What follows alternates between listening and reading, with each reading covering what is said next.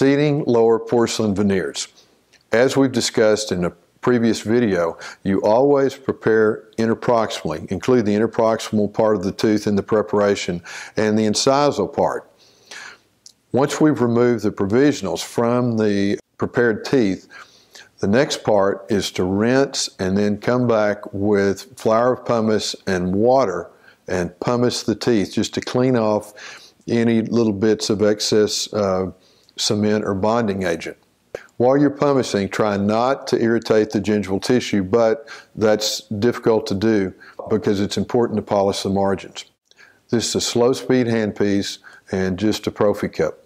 Next, we're going to place a 2x2 in the mouth and scrub the teeth with isopropyl alcohol. This again cleans any little remnants of cement from the teeth.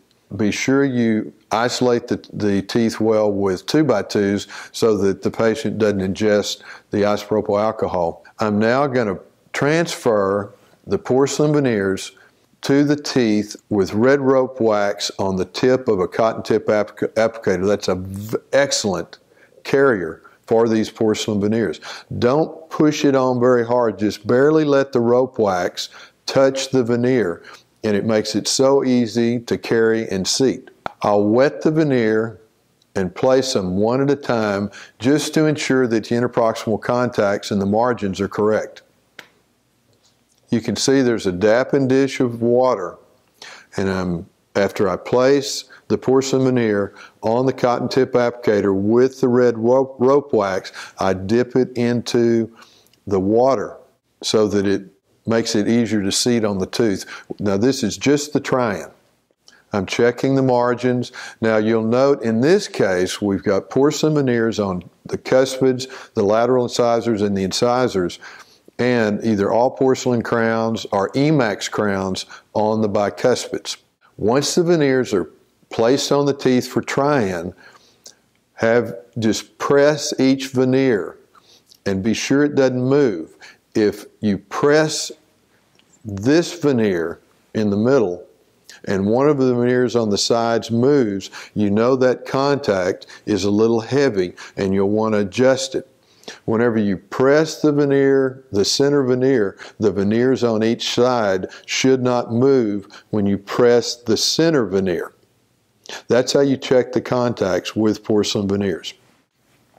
Once I remove the veneers from the teeth after the try-in with the cotton tip applicator and the rope wax, then I rinse any blood off of the veneer and wipe them with isopropyl alcohol on a cotton ball. Remember, the veneer has been etched on the tooth side with 8% hydrofluoric acid in the lab prior to the lab sending you those veneers. It's very important that after the lab etches the tooth side of the veneer, that they place the veneer in an ultrasonic bath with acetone and get rid of the chalk layer that will be on the veneer after etching. So here I'm wiping the inside of the veneer with isopropyl alcohol after trying. Then just drying it with your air syringe. I'm placing the carrier, which is the cotton tip applicator and the red rope wax, back on the veneer and lining them up precisely so I don't have to wonder which order to place them in. Next, we etch the teeth with 38% phosphoric acid. This is very important. If there's any dentin exposure, you only etch the dentin for 15 seconds. If you etch it more than 15 seconds, the dentinal tubules will collapse and you won't get the hybrid layer formed when the primer in the primer adhesive chases the water down into the dentinal tubule. So don't etch dentin more than 15 seconds. Most of the time with porcelain veneers, the entire prep is in enamel, and it doesn't really matter how long you etch the enamel. 30 seconds to a minute is fine. Normally I etch enamel for 30 seconds. Now, when you rinse the etch off, this is very important. Get some ice cold water. We normally get it from our water cooler. And when you rinse it off, rinse it with the ice cold water, and that will help control any bleeding that you may have in the tissue, which sometimes occurs when you've had provisionals that are connected on the teeth for a prolonged period or for several weeks. Now, I'm going to turn the lights off in the operatory, the overhead lights, because you don't want any light getting on the primer adhesive prior to curing. Remember, you're not going to touch a curing light until the veneer is seated with the filled resin. Don't touch a curing light. Don't cure the primer adhesive prior to seating of the veneer. Now, I've isolated the teeth with 2x2, so the patient is not breathing any moisture onto the teeth. I'm now placing a copious amount of primer adhesive on the teeth. A copious amount, just loading it on the teeth. Then I'm going to put the 2x2 right up next to the tooth and blow the excess onto the 2x2. You don't want any movable primer adhesive on the teeth. Then do the same thing on the porcelain veneers, on the tooth side of the porcelain veneers. Place the primer adhesive with a pledget and then blow it all off till there's nothing wiggling, nothing moving on the tooth side of the veneer. I next cover the veneers. After I place the primer adhesive, I cover them with an orange screen to prevent any light getting to the veneers and potentially setting up the primer adhesive. Remember, no curing light until the veneer is completely seated with the filled resin. In this case, we're using RelyX Veneer Luting Composite.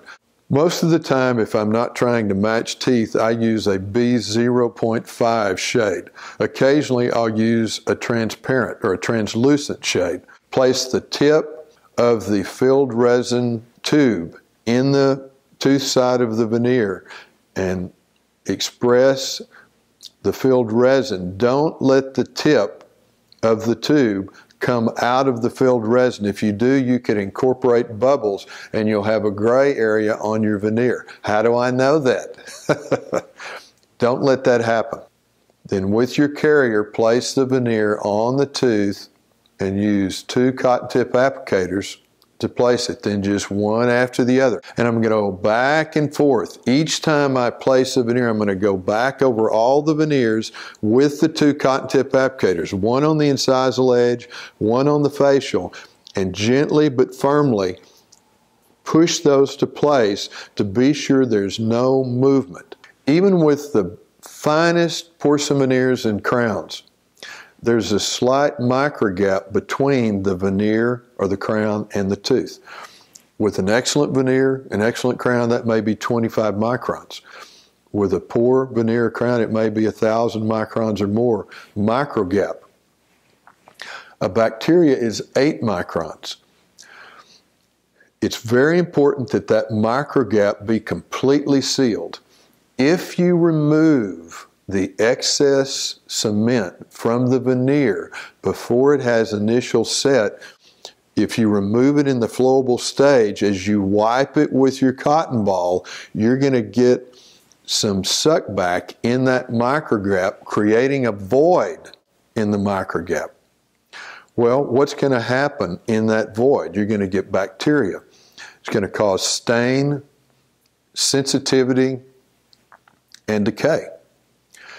So if you initially cure the excess filled resin such that it chips off, it's like a perfect sandwich, or like 2 bricks together with mortar between them.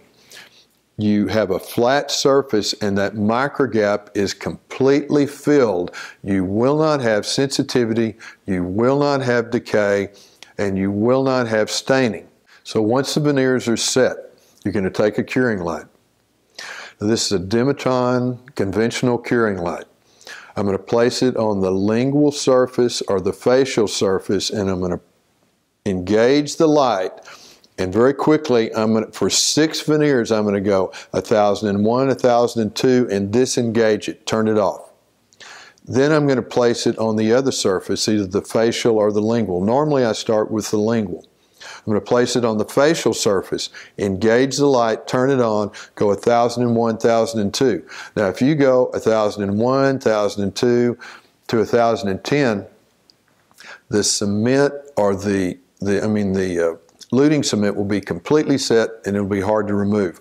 All we want is crunchy snow. Crunchy snow. So it will chip off and you have a perfect seal or a perfect fill of the microgap. This is not final curing. This is just initial curing so that we're filling the microgap and don't have any suck back when we remove the excess luting composite. We want that composite to chip off, to break off, and not wipe off. Then once you've cured the excess luting composite, you're going to chip it off with the back edge of a scaler. You can also use the front edge. Do you see how that just chips right off? Then I'm going to go back with a thicker waxed floss and floss between each of the seated veneers. In this particular case, you'll note that one of the veneers is not placed. While I was seating it, I inadvertently fractured a tiny piece of the facial margin.